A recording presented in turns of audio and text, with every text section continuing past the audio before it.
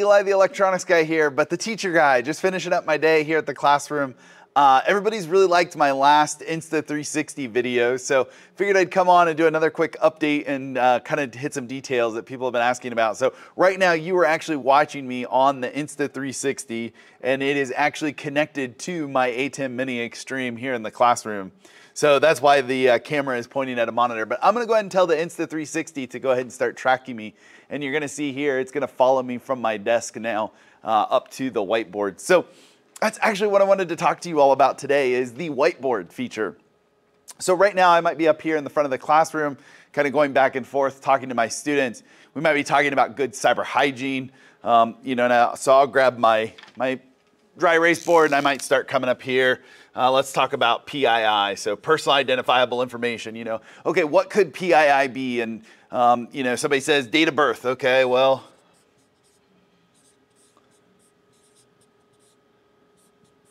so date of birth, that could be something. Your social security number, so SSN. All this kind of stuff's our PII. But now I want it to, the Insta360, instead of following me, I want it to maybe pick up this exactly. So what I can do is I can give it a V symbol. And you're going to notice here it's going to zoom out. I'm going to step out of frame now. And you'll notice it's going to go ahead and zoom straight into what I was talking about.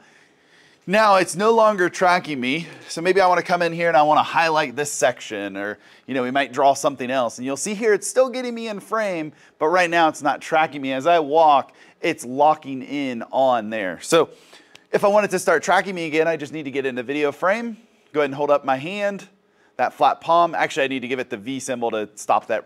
And now it's going to go ahead and start tracking me again. So now as I move over to here, it's going to come right back. So I've seen a lot of YouTube videos. They don't really talk about how the whiteboard function works. So what I have here in my classroom, I'm actually going to go ahead and grab the Sony ZV-1. So you're going to see me, I'm going to walk over here to my desk, and you notice it's still tracking me even though my head's turned, and now I'm back over here at my desk.